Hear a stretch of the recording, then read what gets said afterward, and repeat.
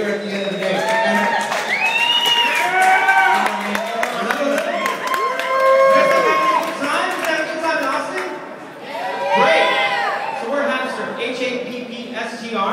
We have a prototype up, Happstr.com. It's a heat map index of where people are having a good time. With Happstr, you can tap a nice button, and it shows people where you are at, and basically that you're having this good time, right? Now this sounds kind of silly, but this is actually a serious problem. A lot of people are unhappy.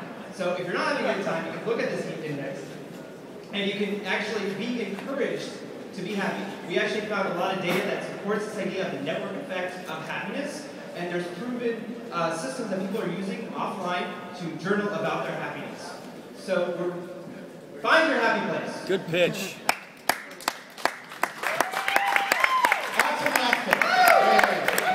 Yeah, New York.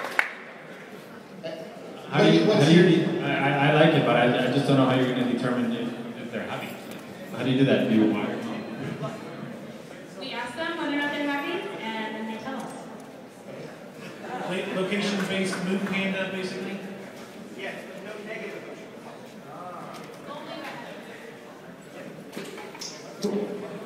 One more. We've had more than 300 check-ins already on our prototype. We texted some people yesterday and said, don't share this link, it's just private, and it's going to be a mobile app, so it's very shaky, and already we have check-ins in Taiwan, and Toronto, and New York, and all over the place. And Germany.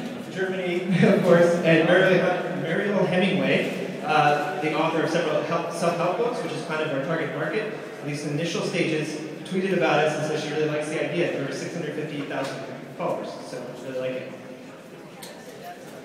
Yeah. We like investors like team and adoption. So thank you so much to the panel. This is a launch.